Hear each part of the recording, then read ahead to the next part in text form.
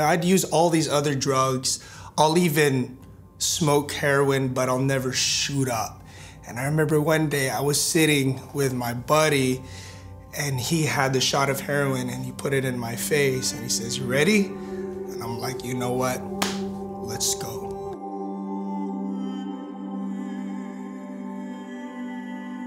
And I'm a first-generation Filipino-American, so both of my parents are from the Philippines. And I connected when it came to my relationship with my mom, but when it came to my relationship with my father, I think he tried to raise me how he was raised growing up. I felt like I couldn't do anything to make my dad proud. And I would try, I'll try to get good grades, I would try to be a good kid, but I felt like there was always something that I wasn't doing to earn his approval. I thought I was doing the best that I could. And I think as like a personal subconscious vendetta, I started to live completely opposite of what he wanted. And from there, just started partying, started hanging out with the wrong people. I remember I tried to hang out with the punk rockers, or I'd hang out with the Filipino kids, or I'd hang out with the gangsters. And it was me trying to be somebody that I wasn't. I lost my grandfather, which was kind of the individual who raised me. And I was at a low point in my life. There was a point where I believe I lost hope. That there is no hope for me. I already wrote myself off. And so I used drugs as an escape, used drugs to fill the void that was inside my heart. And from then I started to use heroin intravenously, and all I remember was passing out. And I overdosed off of heroin.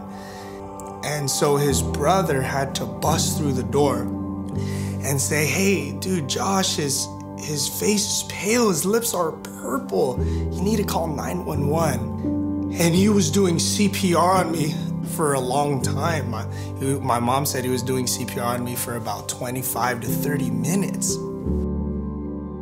And so they call 911 and they come and they give me Narcan multiple times.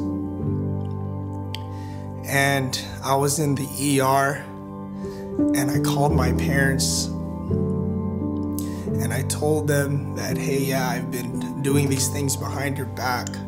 And I was just broken. I didn't even know what else to do. I wanted to feel anything but what I was feeling.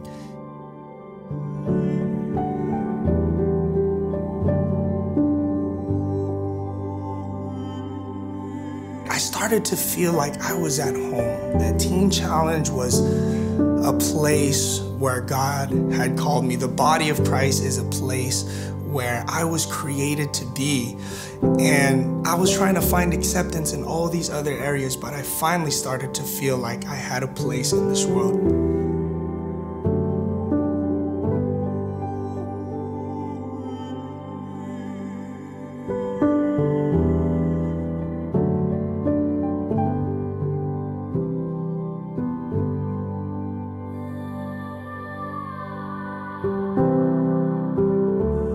God started to reconstruct my heart.